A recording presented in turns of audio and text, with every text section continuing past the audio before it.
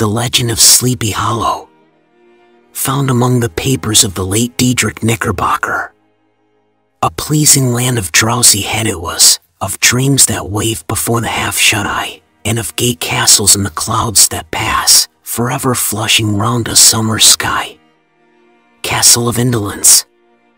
And the bosom of one of those spacious coves which indent the eastern shore of the Hudson, at that broad expansion of the river denominated by the ancient Dutch navigators the Tappan Zee, and where they always prudently shortened sail, and implored the protection of St. Nicholas when they crossed, there lies a small market town or rural port, which by some is called Greensburg, but which is more generally and properly known by the name of Tarry Town.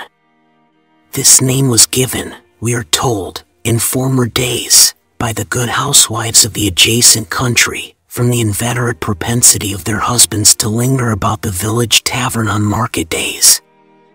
Be that as it may, I do not vouch for the fact, but merely advert to it, for the sake of being precise and authentic. Not far from this village, perhaps about 2 miles, there is a little valley, or rather lap of land, among high hills, which is one of the quietest places in the whole world. A small brook glides through it, with just murmur enough to lull one to repose, and the occasional whistle of a quail or tapping of a woodpecker is almost the only sound that ever breaks in upon the uniform tranquility. I recollect that, when a stripling, my first exploit in squirrel shooting was in a grove of tall walnut trees that shades one side of the valley. I had wandered into it at noontime, when all nature is peculiarly quiet, and was startled by the roar of my own gun, as it broke the Sabbath stillness around, and was prolonged and reverberated by the angry echoes. If ever I should wish for a retreat, whither I might steal from the world and its distractions, and dream quietly away the remnant of a troubled life, I know of none more promising than this little valley. From the listless repose of the place, and the peculiar character of its inhabitants, who are descendants from the original Dutch settlers, this sequestered glen has long been known by the name of Sleepy Hollow, and its rustic lads are called the Sleepy Hollow Boys throughout all the neighboring country. A drowsy, dreamy influence seems to hang over the land, and to pervade the very atmosphere. Some say that the place was bewitched by a high German doctor during the early days of the settlement, others, that an old Indian chief, the prophet or wizard of his tribe, held his powwows there before the country was discovered by Master Hendrik Hudson. Certain it is, the place still continues under the sway of some witching power that holds a spell over the minds of the good people, causing them to walk in a continual reverie. They are given to all kinds of marvelous beliefs, are subject to trances and visions, and frequently see strange sights, and hear music and voices in the air. The whole neighborhood abounds with local tales, haunted spots, and twilight superstitions. Stars shoot and meteors glare oftener across the valley than in any other part of the country, and the nightmare, with her whole ninefold, seems to make it the favorite scene of her gambols. The dominant spirit, however, that haunts this enchanted region, and seems to be commander-in-chief of all the powers of the air, is the apparition of a figure on horseback without a head. It is said by some to be the ghost of a Hessian trooper, whose head had been carried away by a cannonball in some nameless battle during the Revolutionary War, and who is ever and anon seen by the country folk, hurrying along in the gloom of night, as if on the wings of the wind. His haunts are not confined to the valley, but extend at times to the adjacent roads, and especially to the vicinity of a church at no great distance. Indeed, certain of the most authentic historians of those parts, who have been careful in collecting and collating the floating facts concerning this specter, allege that the body of the trooper having been buried in the churchyard, the ghost rides forth to the scene of battle in nightly quest of his head, and that the rushing speed with which he sometimes passes along the hollow, like a midnight blast, is owing to his being belated, and in a hurry to get back to the churchyard before daybreak. Such is the general purport of this legendary superstition, which has furnished materials for many a wild story in that region of shadows, and the spectre is known, at all the country firesides, by the name of the Headless Horseman of Sleepy Hollow. It is remarkable that the visionary propensity I have mentioned is not confined to the native inhabitants of the valley, but is unconsciously imbibed by everyone who resides there for a time. However wide awake they may have been before they entered that sleepy region, they are sure, in a little while, to inhale the witching influence of the air, and begin to grow imaginative, to dream dreams, and see apparitions. I mention this peaceful spot with all possible laud, for it is in such little retired Dutch valleys, found here and there embosomed in the great state of New York, that population, manners, and customs remain fixed, while the great torrent of migration and improvement, which is making such incessant changes in other parts of this restless country, sweeps by them unobserved. They are like those little nooks of still water which border a rapid stream, where we may see the straw and bubble riding quietly at anchor, or slowly revolving in their mimic harbor, undisturbed by the rush of the passing current. Though many years have elapsed since I trod the drowsy shades of Sleepy Hollow, yet I question whether I should not still find the same trees and the same families vegetating in its sheltered bosom.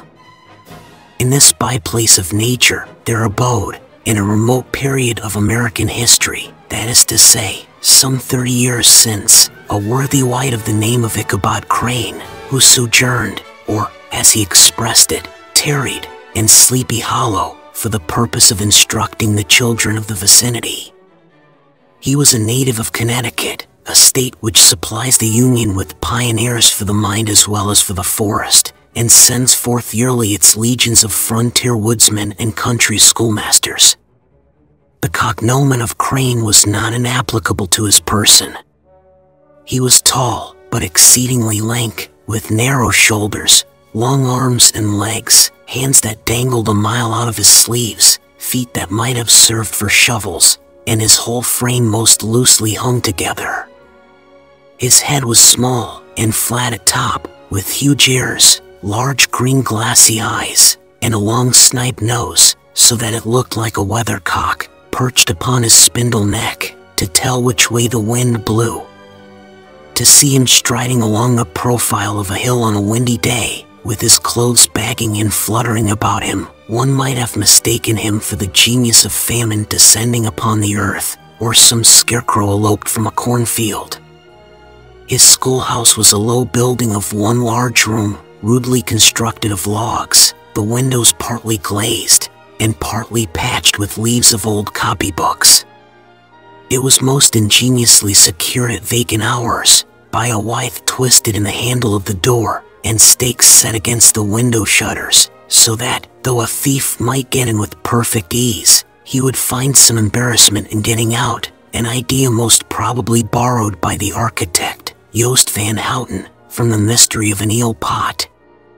The schoolhouse stood in a rather lonely but pleasant situation, just at the foot of a woody hill, with a brook running close by, and a formidable birch tree growing at one end of it. From hence the low murmur of his pupils' voices, conning over their lessons, might be heard in a drowsy summer's day, like the hum of a beehive, interrupted now and then by the authoritative voice of the master, in the tone of menace or command, or, peradventure, by the appalling sound of the birch, as he urged some tardy loiterer along the flowery path of knowledge. Truth to say, he was a conscientious man, and ever bore in mind the golden maxim, spare the rod and spoil the child. Ichabod Crayon's scholars certainly were not spoiled. I would not have it imagined, however, that he was one of those cruel potentates of the school who joy in the smart of their subjects. On the contrary, he administered justice with discrimination rather than severity, taking the burden off the backs of the weak and laying it on those of the strong. Your mere puny stripling, that winced at the least flourish of the rod, was passed by with indulgence, but the claims of justice were satisfied by inflicting a double portion on some little, tough, wrong-headed, broad-skirted Dutch urchin who sulked and swelled, and grew dogged and sullen beneath the birch. All this he called doing his duty by their parents, and he never inflicted a chastisement without following it by the assurance, so consolatory to the smarting urchin, that he would remember it, and thank him for it the longest day he had to live. When school hours were over, he was even the companion and playmate of the larger boys, and on holiday afternoons would convoy some of the smaller ones home, who happened to have pretty sisters, or good housewives for mothers, noted for the comforts of the cupboard. Indeed, it behooved him to keep on good terms with his pupils. The revenue arising from his school was small, and would have been scarcely sufficient to furnish him with daily bread, for he was a huge feeder, and, though lank, had the dilating powers of an anaconda, but to help out his maintenance, he was, according to country custom in those parts, boarded and lodged at the houses of the farmers, whose children he instructed. With these he lived successively a week at a time, thus going the rounds of the neighborhood, with all his worldly effects tied up in a cotton handkerchief. That all this might not be too onerous on the purses of his rustic patrons, who are apt to consider the cost of schooling a grievous burden, and schoolmasters as mere drones, he had various ways of rendering himself both useful and agreeable. He assisted the farmers occasionally in the lighter labors of their farms, helped to make hay, mended the fences, took the horses to water, drove the cows from pasture, and cut wood for the winter fire. He laid aside, too, all the dominant dignity and absolute sway with which he lorded it in his little empire, the school, and became wonderfully gentle and ingratiating. He found favor in the eyes of the mothers, by petting the children, particularly the youngest, and like the lion bold, which whilom so magnanimously the lamb did hold, he would sit with a child on one knee, and rock a cradle with his foot for whole hours together. In addition to his other vocations, he was the singing master of the neighborhood, and picked up many bright shillings by instructing the young folks in psalmody. It was a matter of no little vanity to him, on Sundays, to take his station in front of the church gallery, with a band of chosen singers, where, in his own mind, he completely carried away the palm from the parson. Certain it is, his voice resounded far above all the rest of the congregation, and there are peculiar quavers still to be heard in that church, and which may even be heard half a mile off, quite to the opposite side of the mill pond, on a still Sunday morning, which are said to be legitimately descended from the nose of Ichabod Crayon. Thus, by divers little makeshifts in that ingenious way which is commonly denominated by hook and by crook, the worthy pedagogue got on tolerably enough, and was thought, by all who understood nothing of the labor of headwork, to have a wonderfully easy life of it.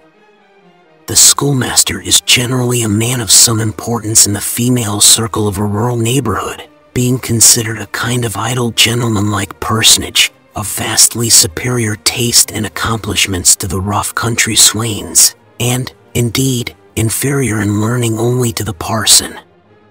His appearance, therefore, is apt to occasion some little stir at the tea-table of a farmhouse, and the addition of a supernumerary dish of cakes or sweetmeats, or, peradventure, the parade of a silver teapot.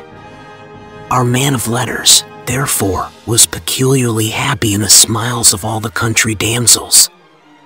How he would figure among them in the churchyard, between services on Sundays, gathering grapes for them from the wild vines that overrun the surrounding trees, reciting for their amusement all the epitaphs on the tombstones, or sauntering, with a whole bevy of them, along the banks of the adjacent mill pond, while the more bashful country bumpkins hung sheepishly back, envying his superior elegance and address.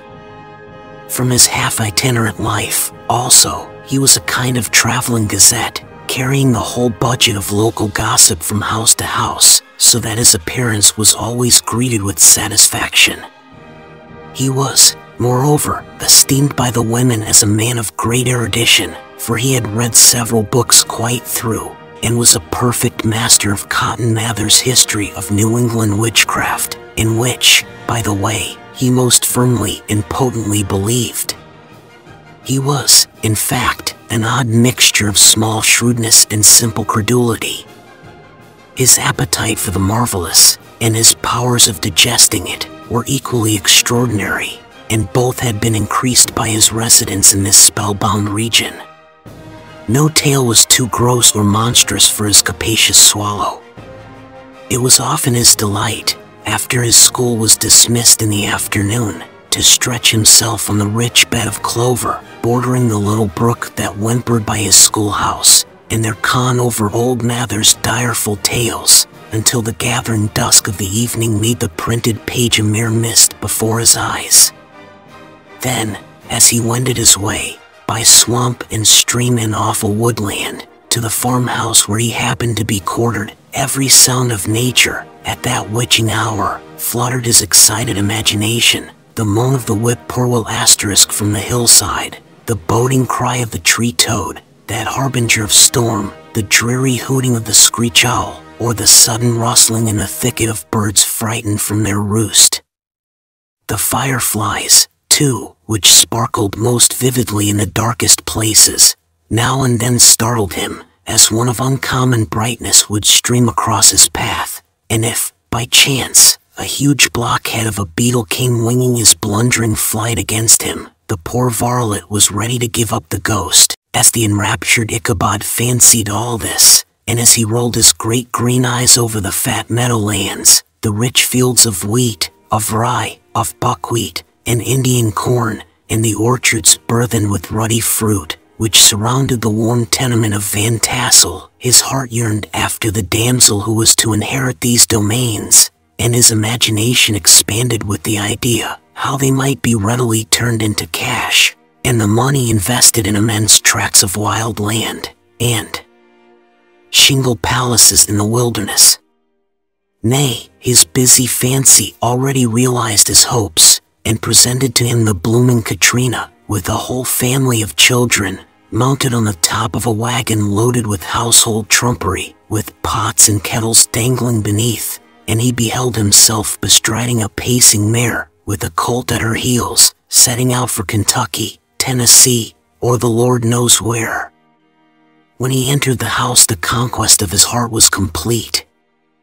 It was one of those spacious farmhouses, with high-ridged, but lowly sloping roofs, built in the style handed down from the first Dutch settlers, the low projecting eaves forming a piazza along the front, capable of being closed up in bad weather. Under this were hung flails, harness, various utensils of husbandry, and nets for fishing in the neighboring river. Benches were built along the sides for summer use, and a great spinning wheel at one end, and a churn at the other, showed the various uses to which this important porch might be devoted. From this piazza the wondering Ichabod entered the hall, which formed the center of the mansion and the place of usual residence. Here, rows of resplendent pewter, ranged on a long dresser, dazzled his eyes. In one corner stood a huge bag of wool, ready to be spun, in another a quantity of linsey woolsey just from the loom, ears of Indian corn, and strings of dried apples and peaches, hung in gay festoons along the walls, mingled with the gaud of red peppers, and a door left ajar gave him a peep into the best parlor, where the claw-footed chairs and dark mahogany tables shone like mirrors, andirons, with their accompanying shovel and tongs, glistened from their covert of asparagus tops. Mock oranges and conch shells decorated the mantelpiece, strings of various colored birds' eggs were suspended above it, a great ostrich egg was hung from the center of the room, and a corner cupboard, knowingly left open, displayed immense treasures of old silver and well-mended china. From the moment Ichabod laid his eyes upon these regions of delight, the peace of his mind was at an end, and his only study was how to gain the affections of the peerless daughter of Van Tassel. In this enterprise, however, he had more real difficulties than generally fell to the lot of a knight-errant of yore, who seldom had anything but giants, enchanters, fiery dragons, and such like easily conquered adversaries to contend with, and had to make his way merely through gates of iron and brass, and walls of adamant, to the castle keep, where the lady of his heart was confined, all which he achieved as easily as a man would carve his way to the center of a Christmas pie, and then the lady gave him her hand as a matter of course. Ichabod, on the contrary, had to win his way to the heart of a country coquette, beset with a labyrinth of whims and caprices, which were forever presenting new difficulties and impediments, and he had to encounter a host of fearful adversaries of real flesh and blood, the numerous rustic admirers, who beset every portal to her heart, keeping a watchful and angry eye upon each other, but ready to fly out in a common cause against any new competitor. Among these the most formidable was a burly, roaring, roistering blade, of the name of Abraham, or, according to the Dutch abbreviation, Brum van Brunt, the hero of the country round, which rang with his feats of strength and hardihood. He was broad-shouldered and double-jointed, with short curly black hair, and a bluff, but not unpleasant countenance, having a mingled air of fun and arrogance. From his Herculean frame and great powers of limb, he had received the nickname of Brumbones, by which he was universally known. He was famed for great knowledge and skill in horsemanship, being as dexterous on horseback as a Tartar. He was foremost at all races and cockfights, and, with the ascendancy which bodily strength always acquires in rustic life, was the umpire in all disputes, setting his hat on one side, and giving his decisions with an air and tone admitting of no gainsay or appeal. He was always ready for either a fight or a frolic, but had more mischief than ill will in his composition, and, with all his overbearing roughness, there was a strong dash of waggish good humor at bottom. He had 3 or 4 boon companions, who regarded him as their model, and at the head of whom he scoured the country, attending every scene of feud or merriment for miles round. In cold weather he was distinguished by a fur cap, surmounted with a flaunting fox's tail, and when the folks at a country gathering descried this well-known crest at a distance, whisking about among a squad of hard riders, they always stood by for a squall. Sometimes his crew would be heard dashing along past the farmhouses at midnight, with whoop and halloo, like a troop of Don Cossacks, and the old dames, startled out of their sleep, would listen for a moment till the hurry-scurry had clattered by, and then exclaim, "Aye, there goes Brumbones and his gang." The neighbors looked upon him with a mixture of awe, admiration, and goodwill, and when any madcap prank or rustic brawl occurred in the vicinity, always shook their heads, and warranted Brumbones was at the bottom of it. This rantipole hero had for some time singled out the blooming Katrina for the object of his uncouth gallantries, and though his amorous toyings were something like the gentle caresses and endearments of a bear, yet it was whispered that she did not altogether discourage his hopes. Certain it is, his advances were signals for rival candidates to retire, who felt no inclination to cross a lion in his amours, insomuch that when his horse was seen tied to Van Tassel's paling, on a Sunday night, a sure sign that his master was courting, or, as it is termed, sparking, within, all other suitors passed by in despair, and carried the war into other quarters. Such was the formidable rival with whom Ichabod Crane had to contend, and, considering all things, a stouter man than he would have shrunk from the competition, and a wiser man would have despaired. He had, however, a happy mixture of pliability and perseverance in his nature. He was in form and spirit like a supplejack, yielding, but tough. Though he bent, he never broke, and though he bowed beneath the slightest pressure, yet, the moment it was away, jerk. He was as erect, and carried his head as high as ever. To have taken the field openly against his rival would have been madness, for he was not a man to be thwarted in his amours, any more than that stormy lover, Achilles. Ichabod, therefore, made his advances in a quiet and gently insinuating manner. Under cover of his character of singing master, he made frequent visits at the farmhouse. Not that he had anything to apprehend from the meddlesome interference of parents, which is so often a stumbling block in the path of lovers. Bolt Van Tassel was an easy, indulgent soul. He loved his daughter better even than his pipe, and, like a reasonable man and an excellent father, let her have her way in everything. His notable little wife, too, had enough to do to attend to her housekeeping and manage her poultry, for, as she sagely observed, ducks and geese are foolish things, and must be looked after, but girls can take care of themselves. Thus, while the busy dame bustled about the house, or plied her spinning wheel at one end of the piazza, honest Bolt would sit smoking his evening pipe at the other, watching the achievements of a little wooden warrior, who, armed with a sword in each hand, was most valiantly fighting the wind on the pinnacle of the barn. In the meantime, Ichabod would carry on his suit with the daughter by the side of the spring under the great elm, or sauntering along in the twilight, that hour so favorable to the lover's eloquence. I profess not to know how women's hearts are wooed and won. To me they have always been matters of riddle and admiration. Some seem to have but one vulnerable point, or door of access, while others have 1,000 avenues, and may be captured in 1,000 different ways. It is a great triumph of skill to gain the former, but a still greater proof of generalship to maintain possession of the latter, for the man must battle for his fortress at every door and window. In this way matters went on for some time, without producing any material effect on the relative situation of the contending powers. On a fine autumnal afternoon, Ichabod, in pensive mood, sat enthroned on the lofty stool from whence he usually watched all the concerns of his little literary realm.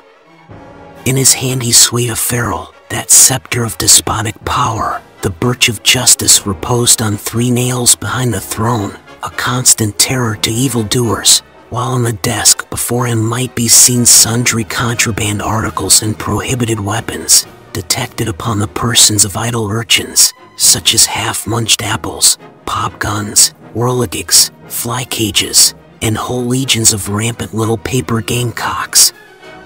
Apparently there had been some appalling act of justice recently inflicted, for his scholars were all busily intent upon their books, or slyly whispering behind them with one eye kept upon the master, and a kind of buzzing stillness reigned throughout the schoolroom. It was suddenly interrupted by the appearance of a negro, in tow-cloth jacket and trousers, a round-crowned fragment of a hat, like the cap of Mercury, and mounted on the back of a ragged, wild, half-broken colt, which he managed with a rope by way of halter.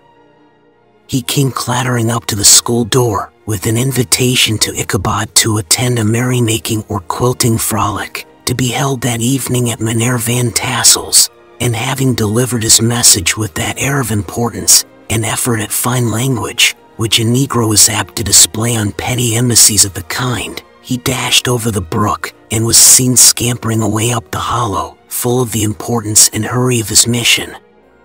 All was now bustle and hubbub in the late quiet schoolroom.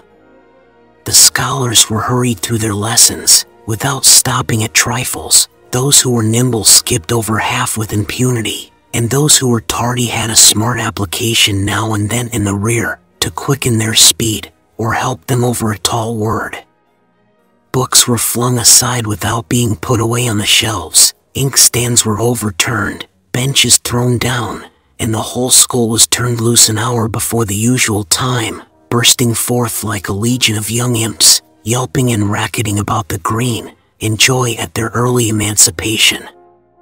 The gallant Ichabod now spent at least an extra half-hour at his toilet, brushing and furbishing up his best, and indeed only suit of rusty black, and arranging his locks by a bit of broken looking-glass that hung up in the schoolhouse.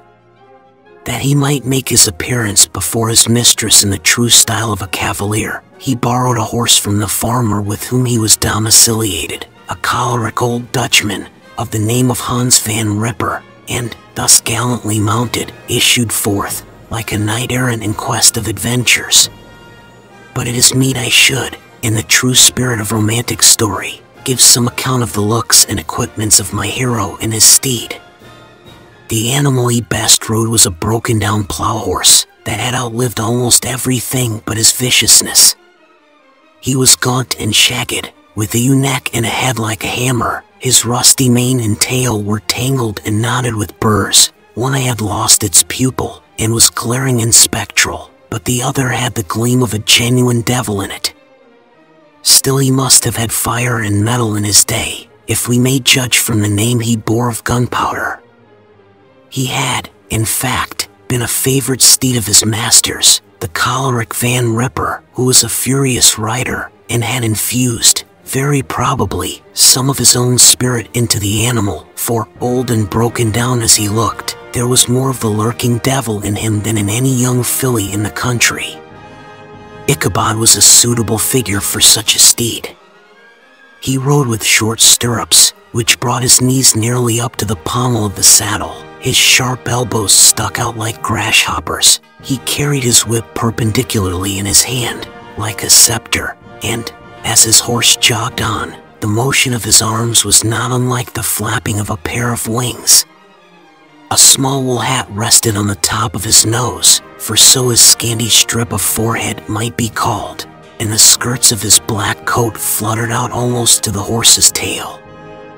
Such was the appearance of Ichabod and his steed, as they shambled out of the gate of Hans Van Ripper, and it was altogether such an apparition as is seldom to be met with in broad daylight.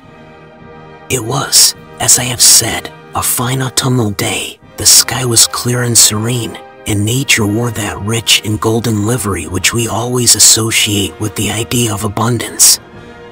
The forests had put on their sober brown and yellow, while some trees of the tenderer kind had been nipped by the frosts into brilliant dyes of orange, purple, and scarlet.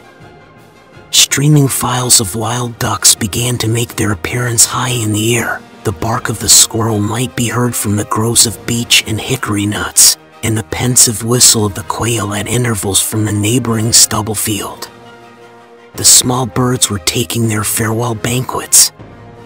In the fullness of their revelry, they fluttered, chirping and frolicking, from bush to bush, and tree to tree, capricious from the very profusion and variety around them. There was the honest cock-robin, the favorite game of stripling sportsmen, with its loud, querulous note, and the twittering blackbirds flying in sable clouds, and the golden-winged woodpecker, with his crimson crest, his broad black gorget, and splendid plumage, and the cedar bird, with its red-tipped wings and yellow-tipped tail, and its little Montero cap of feathers, and the blue jay, that noisy coxcomb, in his gay light blue coat and white underclothes, screaming and chattering, nodding and bobbing and bowing, and pretending to be on good terms with every songster of the grove. As Ichabod jogged slowly on his way, his eye, ever open to every symptom of culinary abundance, ranged with delight over the treasures of jolly autumn. On all sides he beheld vast store of apples, some hanging in oppressive opulence on the trees, some gathered into baskets and barrels for the market, others heaped up in rich piles for the cider press. Farther on he beheld great fields of Indian corn, with its golden ears peeping from their leafy coverts, and holding out the promise of cakes and hasty pudding, and the yellow pumpkins lying beneath them, turning up their fair round bellies to the sun, and giving ample prospects of the most luxurious of pies. And anon he passed the fragrant buckwheat fields, breathing the odor of the beehive, and as he beheld them soft anticipations stole over his mind of dainty slapjacks, well buttered, and garnished with honey or treacle, by the delicate little dimpled hand of Katrina Van Tassel. Thus feeding his mind with many sweet thoughts and sugared suppositions, he journeyed along the sides of a range of hills which look out upon some of the goodliest scenes of the mighty Hudson. The sun gradually wheeled his broad disk down into the west. The wide bosom of the Tappan Zee lay motionless and glassy, excepting that here and there a gentle undulation waved and prolonged the blue shadow of the distant mountain. A few amber clouds floated in the sky, without a breath of air to move them. The horizon was of a fine golden tint, changing gradually into a pure apple green, and from that into the deep blue of the mid-heaven. A slanting ray lingered on the woody crests of the precipices that overhung some parts of the river, giving greater depth to the dark gray and purple of their rocky sides. A sloop was loitering in the distance, dropping slowly down with the tide, her sail hanging uselessly against the mast, and as the reflection of the sky gleamed along the still water, it seemed as if the vessel was suspended in the air. It was toward evening that Ichabod arrived at the castle of the Heer Van Tassel, which he found thronged with the pride and flower of the adjacent country, old farmers, a spare, leathern-faced race, in homespun coats and breeches, blue stockings, huge shoes, and magnificent pewter buckles, their brisk withered little dames, in close-crimped caps, long-waisted short gowns, homespun petticoats, with scissors and pincushions, and gay calico pockets hanging on the outside, buxom lasses. Almost as antiquated as their mothers, excepting where a straw hat, a fine ribbon, or perhaps a white frock, gave symptoms of city innovation, the sons, in short square-skirted coats, with rows of stupendous brass buttons, and their hair generally cute in the fashion of the times, especially if they could procure an eel skin for the purpose, it being esteemed, throughout the country, as a potent nourisher and strengthener of the hair. Brumbones, however, was the hero of the scene, having come to the gathering on his favorite steed Daredevil, a creature, like the sequestered situation of this church, seems always to have made it a favorite haunt of troubled spirits. It stands on a knoll, surrounded by locust trees and lofty elms, from among which its decent whitewashed walls shine modestly forth, like Christian purity beaming through the shades of retirement. A gentle slope descends from it to a silver sheet of water, bordered by high trees, between which peeps may be caught at the blue hills of the Hudson. To look upon its grass-grown yard, where the sunbeams seem to sleep so quietly, one would think that there at least the dead might rest in peace. On one side of the church extends a wide woody dell, along which raves a large brook among broken rocks and trunks of fallen trees. Over a deep black part of the stream, not far from the church, was formerly thrown a wooden bridge. The road that led to it, and the bridge itself, were thickly shaded by overhanging trees, which cast a gloom about it even in the daytime, but occasioned a fearful darkness at night. This was one of the favorite haunts of the Headless Horseman, and the place where he was most frequently encountered. The tale was told of old Brower, a most heretical disbeliever in ghosts, how he met the horseman returning from his foray into Sleepy Hollow, and was obliged to get up behind him, how they galloped over bush and brake, over hill and swamp, until they reached the bridge, when the horseman suddenly turned into a skeleton, threw old Brower into the brook, and sprang away over the treetops with a clap of thunder. This story was immediately matched by a thrice marvelous adventure of Brumbones, who made light of the galloping Hessian as an errant jockey.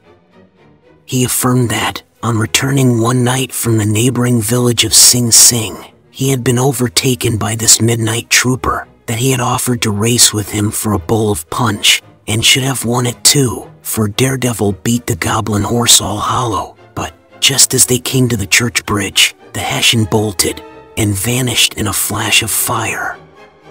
All these tales, told in that drowsy undertone with which men talk in the dark, the countenances of the listeners only now and then receiving a casual gleam from the glare of a pipe, sank deep in the mind of Ichabod. He repaid them in kind with large extracts from his invaluable author, Cotton Mather, and added many marvelous events that had taken place in his native state of Connecticut, and fearful sights which he had seen in his nightly walks about Sleepy Hollow. The revel now gradually broke up. The old farmers gathered together their families and their wagons, and were heard for some time rattling along the hollow roads, and over the distant hills. Some of the damsels mounted on pillions behind their favorite swains, and their light-hearted laughter, mingling with the clatter of hoofs, echoed along the silent woodlands, sounding fainter and fainter until they gradually died away, and the late scene of noise and frolic was all silent and deserted.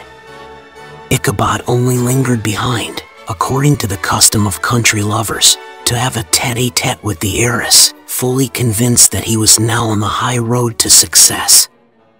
What passed at this interview I will not pretend to say, for in fact I do not know. Something, however, I fear me, must have gone wrong, for he certainly sallied forth, after no very great interval, with an air quite desolate and chop-fallen. Oh, these women! These women! Could that girl have been playing off any of her coquettish tricks? Was her encouragement of the poor pedagogue all a mere sham to secure her conquest of his rival? Heaven only knows, not I. Let it suffice to say, Ichabod stole forth with the air of one who had been sacking a hen roost, rather than a fair lady's heart. Without looking to the right or left to notice the scene of rural wealth, on which he had so often gloated, he went straight to the stable, and with several hearty cuffs and kicks, roused his steed most uncourteously from the comfortable quarters in which he was soundly sleeping, dreaming of mountains of corn and oats, and whole valleys of timothy and clover. It was the very witching time of night that Ichabod, heavy-hearted and crestfallen, pursued his travels homewards, along the sides of the lofty hills which rise above Tarry town, and which he had traversed so cheerily in the afternoon. The hour was as dismal as himself. Far below him, the Tappan Zee spread its dusky and indistinct waste of waters, with here and there the tall mast of a sloop, riding quietly at anchor under the land. In the dead hush of midnight, he could even hear the barking of the watchdog from the opposite shore of the Hudson, but it was so vague and faint as only to give an idea of his distance from this faithful companion of man. Now and then, too, the long-drawn crowing of a cock, accidentally awakened, would sound far, far off, from some farmhouse away among the hills, but it was like a dreaming sound in his ear. No signs of life occurred near him, but occasionally the melancholy chirp of a cricket, or perhaps the guttural twang of a bullfrog, from a neighboring marsh, as if sleeping uncomfortably and turning suddenly in his bed. All the stories of ghosts and goblins that he had heard in the afternoon now came crowding upon his recollection. The night grew darker and darker, the stars seemed to sink deeper in the sky, and driving clouds occasionally hid them from his sight. He had never felt so lonely and dismal. He was, moreover, approaching the very place where many of the scenes of the ghost stories had been laid.